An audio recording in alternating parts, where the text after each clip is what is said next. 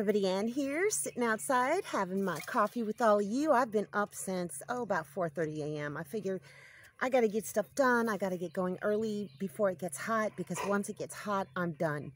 Well, there is some weird stuff going on with Miss Pris Fancy Pants. She is either sick or she's going broody again. I let the chickens free range yesterday, and she didn't even want to go out. She just wanted to stay in the yard, and Romeo was beside himself.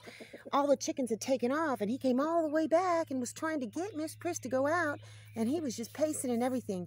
She finally did go out, but then she came back in, and since last night, she's been sitting on that nest. She got out briefly today to go get something to eat and drink, and yep, the broody poops are coming back. But as far as I know, she's still sitting on those eggs. I gotta figure this out. Yep, she's still sitting on the nest. I know that the other chickens have hopped in with her. I don't know what she's got underneath of her, but she's got that weird trance-like stare. She's got that little panty weirdness going on, and it's just like she's on high alert. So, you know what? I am gonna move this nesting box to the back. I'm not gonna block it off. If she's going broody, I'm gonna put a bunch of brown eggs underneath of her, and I'm gonna mark them, and I'm not hatching out any more white chicks. I likely just put the filing cabinet back over here and just leave this open. I am not gonna cordon it off, put netting up or anything. I just want to see if she is able to do this on her own, and maybe she'll stay with the chicks longer if she is broody. If she's still sitting on that nest by tonight, then I'm going to assume she's broody, move the file cabinet over here, and just let nature take its course. Why am I not going to hatch out any more white eggs? Because these leghorns are evil. I am going to separate the leghorn chickens from the rest of the flock. They have been just like holy terrors lately. Now look at this one. This is one of the baby chicks. Look at the color on those legs. Look at that. Can you see? They're kind of like an olive color. They certainly aren't leghorn orange legs. Look at those legs. They're like olive colored. All right, that's your name, Olive. Weird looking chicken. Anyhow, this part of the yard is going to become Chateau La Leghorn. Because, yeah, and I'm going to give them their own rooster. All of the white chicks are going to be in a coop of some kind back here. I want the coop up off the ground. I want it to be able to be closed in and all that. So I don't know. I gotta figure this out. I also had to go do some stuff with the composting heap. I had to empty another bucket so I can clean it out and use it, because the inside bucket is full. That's my least favorite job on this homestead, but it's not that big of a deal. So I've already done that. I have kind of missed the boat on the trees. It's already starting to heat up here, and it is like, it's not even 8 a.m. yet. It's not even 8 a.m. yet, and it's already starting to get hot. And they say you're not supposed to spray those trees down. What's the matter, Bubba? You're not supposed to spray those trees down when it's blazing hot. So I got to get that done, though. And I think that I am going to take that cedar tree that I planted down from the front of the road. I was going to put a whole row of them, and I can't do it now because I've got apple trees, and, you know, they don't mix. So I don't have any other cedar trees really super close. Well, yes, I do. Mr. Lucas across the street. Yep, I do. He's got a bunch of cedar trees, but that's okay. I've got the stuff I can treat it with. But yeah, those leghorns, they're evil. Looks like it's gone. I don't know what it was. Could have been a booger. That's gross. But no, after I said all of that stuff, there's no way I'm going to say it again. So my apologies. I know it was gross. Having schmung on my face like I always do. It's on my nose. It's on my face. It's everywhere. So I have an awful lot to do today. Oh gosh, I need to go in a Tractor Supply Company too. And I wanted to bring the refrigerator. I'm thinking of bringing the refrigerator back inside, because it actually runs better off of this battery bank. I need to move some stuff around in the van if Miss Pris is going broody again. Oh my gosh, what am I going to get done? It's almost 1 p.m. and she is still sitting on the nest. So, yep, I got to get this area ready. I'm going to get the file cabinet over here again somehow, some way. And I may turn it on its side, I'm not sure. But I'm going to rake all of this old bedding this way and put new bedding all the way back here and get it ready for some new baby chicks.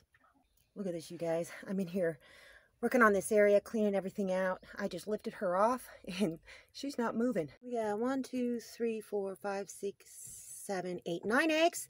I've marked them. All right, girlfriend, let's see what you can do. Okay, Miss Priss. Good luck, girlfriend. I got everything set up. Clean bedding back here. A little dust bath. New nesting boxes so maybe the other chickens won't try and crowd you out. I brought you food and water in here. And fresh bedding and 3 nesting boxes, so hopefully they won't bug you. Phew, this was hard, but it's done. Yep, I got the fans on. Phew, it is hot. I think it's about 88 degrees, and it was hot working in that fan, but I had to do it, you know. And I think, I'm pretty sure I don't have any schmung on my face this time. Nah, I'm good. Anyhow, my face is all red, sorry.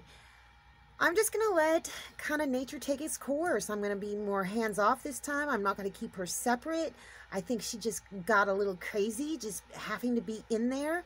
If she wants to come out in the yard and get back in on her eggs, that's fine. If she gets up off those eggs and decides she doesn't want to go the 21 days, then that's okay too. I have plenty of eggs. I'll just get rid of those eggs, or keep the eggshells at least. And just let her do her thing and see if it works. I can't believe that she's doing this again. I just hope that this is what it is and she's not sick. But she's acting exactly like she was when she went broody the last time. So, 20 days from now, because you're seeing this the day after I filmed it. Yesterday is day 1. Maybe we'll have 9 new baby chicks. I don't know. It's going to be fun seeing if she kicks out any of those eggs or if she cracks any of them and just tosses them out. She might. I don't know. I'm just going to sit here and relax for a little bit, drink something cold, and then update you in a little while, or this evening, or whatever. I went and harvested a bunch of honeysuckle, and there's so much more left out there.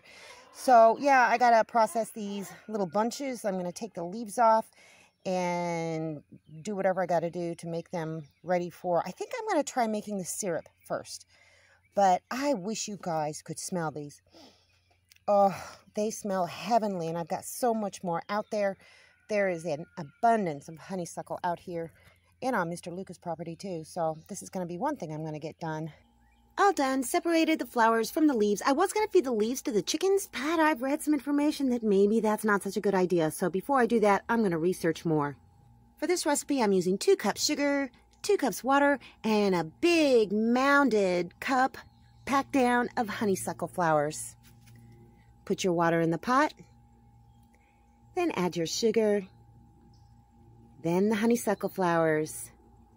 Stir it up really nice and bring it to just a low boil over medium heat. Let it boil for about 5 minutes, then turn the heat off, and then you're going to let it sit for about an hour, and then let it cool completely before you start straining it. Then just strain it over one of these little thingies, whatever you got. Look it, it's all done. Let it cool. Here it is, you guys, the finished product. I am going to open this up and taste it and see what it's like. Okay, let's see if I can do this without spilling. And it does. That is some delicious stuff. I'm going to put it in the refrigerator. I can make lemonade out of this. I could put it over ice cream. I don't know. I'm sure there's lots of different things I can do with it. Make some tea. Oh, yeah, it's sweet, but that honeysuckle flavor, oh, it comes through so well. I hope you guys try this. I wonder if I can make wine out of this. I wonder if I can make wine out of this. Maybe not this, but with a proper kind of amount of water and sugar and yeast, I think I can make some honeysuckle wine. Maybe that's next. I brought Miss Priss in a little plate of greens and some grit and some eggs, and she's been taking a few bites of it. Yep, it's, I don't know, close to 4 o'clock, and she's still sitting in here on these eggs. So you enjoy that, Miss Priss. Yeah, she needs to get a little something to eat. Hopefully she will drink water, because it's kind of warm in here. I was thinking of setting up a fan. There you go. I'll come back and get that out for you in a little bit. It's hot, you guys, so I'm going to go into town, get some ice. Yeah, ice for tonight, and just relax for the rest of the day. man, I did get a lot done. I didn't film everything, but you know what? You don't want to see me emptying a composting toilet and doing stuff with my composting pile. The first one that I started last year that I haven't been adding to, oh man, that stuff down in there looks so good. I can't wait to use it. Not this year. I think I'm going to wait another year. Anyhow, whew, I'm tired.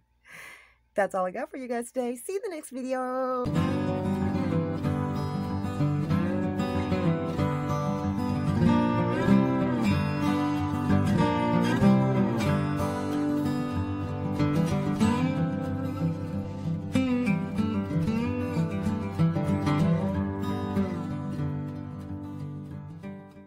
Thanks for watching, everybody. I hope you enjoyed the video. Make sure you like, subscribe, hit the bell, and y'all have a good one.